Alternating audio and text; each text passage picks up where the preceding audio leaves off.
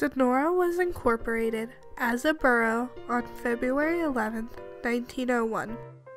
Its name is derived from Andrew Mellon's bride Nora and William Donner, two of the founders of the Union Improvement Company.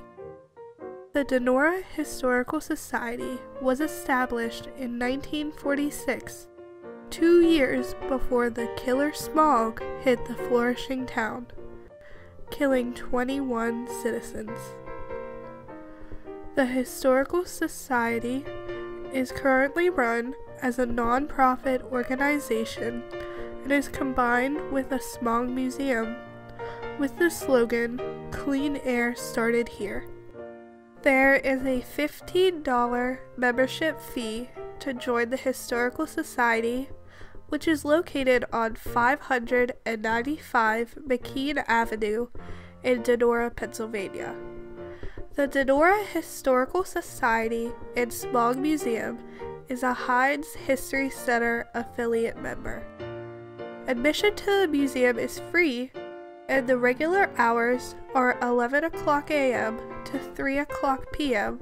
on Monday through Saturday, with Sunday being closed. The staff would like to remind visitors to call ahead before traveling, because the museum is run on a volunteer basis, especially on Saturdays.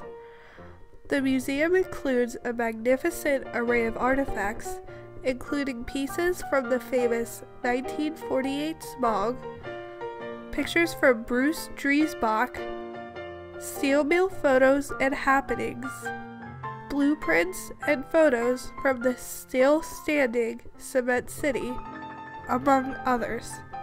The museum itself seems small, but much information awaits its visitors, allowing them to learn something new, be it their first or 100th visit.